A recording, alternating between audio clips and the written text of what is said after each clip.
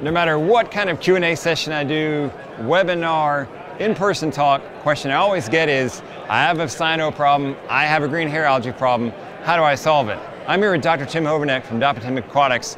Doc, you're telling me the idea of going low nutrients is totally wrong. Totally wrong. If your nitrate and phosphate is 0 or low, I promise you probably got dinos or cyano.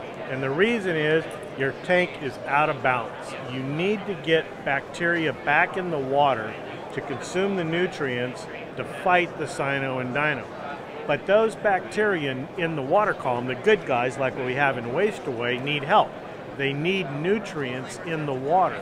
Why? Cyanobacteria fix nitrogen from the air.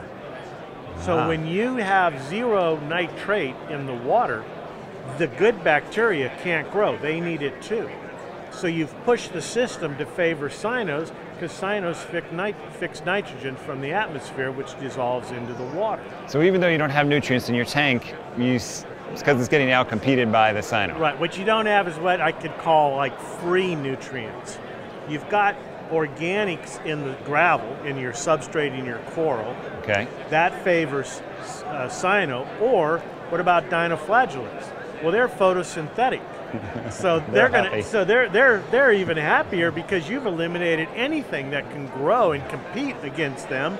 You've got lots of nice bright light, probably got that blue channel up at 70, 80, and the dinoflagellates are out there going, thank you very much. We've taken over and you can't do anything about it. So what do we do about it? Well, first off, if you're having a big dino problem, turn that blue channel down below 50, 48. I've talked to a lot of people, just below 50 with the blue. Okay. The blue is the light that penetrates the deepest. Your tank, well, maybe some of you do, because you do these huge tanks that you can go swimming in, but most people's tanks aren't more than 24 inches deep. Right. You don't need to be running that blue channel at these higher percentages. So do that. Secondly, put your protein skimmer on a timer, because the protein skimmer, the unintended consequence is you are removing bacteria from the water column. Okay. As soon as they grow, you're removing them. Turn the skimmer off for a couple hours at night. At night, because why? Because you're going to get two benefits. Corals feed at night. Corals love copepods. Well, we love ice cream and French fries. It's not our only food. Right. What do corals do? Corals filter 24/7. What's in the natural reef water? Lots of bacteria. If you're into reptiles, you know about gut-loading crickets. You don't feed an empty cricket, you feed a cricket that you've gut-loaded. Right. The same thing with bacteria. You gut-load it by letting the bacteria consume the nutrients. The corals filter feed the bacteria out of the water. That's how they get nutrients. I've spoken to several people today and they'll go, you know, my corals look like junk. Why? Because you have no bacteria in the water column. They're starved for nutrients and food. And then third, yes, we're going to do a little pitch for Dr. Tim's Waste Away, but that's it works. It works. It's based on science of getting the right bacteria. Our Waste Away bacteria are isolated from aquariums. They're not sewage treatment, they're not golf course, they're not restaurant grease trap bacteria. They're aquarium bacteria. It's the only thing we do is aquariums.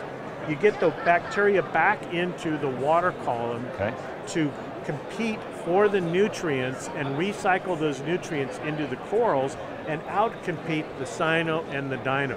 But to do that, you got to have nitrate around 5 and phosphate about 0.05 right in there. You got to have it. Chasing 0 and 0 is, I'm sure you've seen it too. You're pushing that system to cyanos and dinos, and you can buy this stuff and everything else all day long. Until you change it and just get a little phosphate, a little nitrate, you're not going to have success. Now, can I get that by feeding my fish more?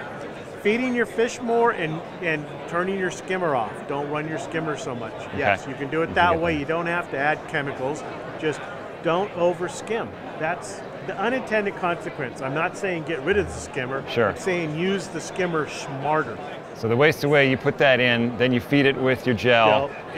And let it do its thing. And let it do its thing. And be patient. You're not going to fix the cyano and dino problem in a day or two. It's going to take a couple of weeks.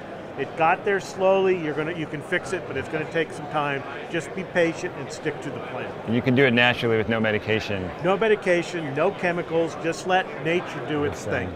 Your tank will be easier. You'll be less stressed, and your corals will be more colorful. Sign me up. All right. Thanks, Always Doc. great to see you, Mark. You too.